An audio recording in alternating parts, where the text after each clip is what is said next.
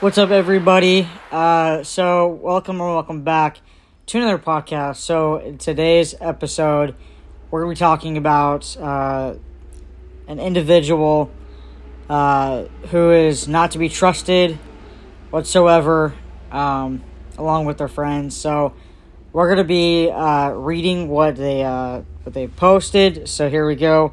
At least she's in Sacramento rather than Encinitas. And you know what?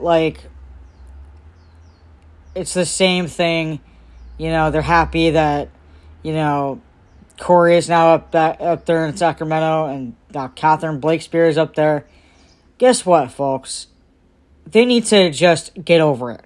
Whatever they're going through in their life, whatever reason why they hate these people, why they hate me, why they hate so many individuals, which we're all victims, actually. We're all victims. And it hurts that we're all being attacked. We're all being, assaulted, online assaulted, basically. I just woke up. They're being assaulted left and right online, and we're being terrorized as well online. And me, personally, I've been attacked and terrorized in my own neighborhood. And, with a certain individual telling me that, that certain individuals are nice people, but in reality, they're pure evil as all get out. So it's like, hey, look, I'm tired of the being blamed. I'm tired of a lot of other things. But anyway, so yeah, and then because I'm allowed to talk about him in the Carlsbad Cares sense and Carlsbad California sense. So. And of course, Larry Posner did this.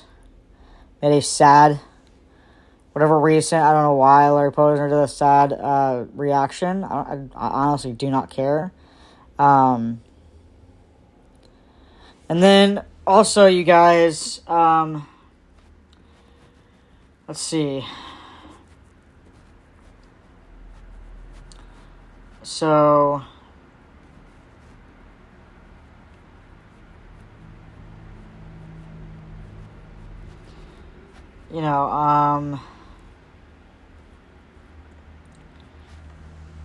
Also writing, in case you were worried that our leaders in Sacramento had nothing to do, seriously speaking, this really is a legit issue.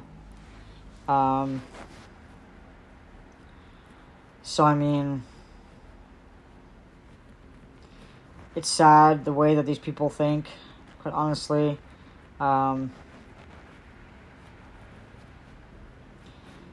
They think they're being funny. They think they're,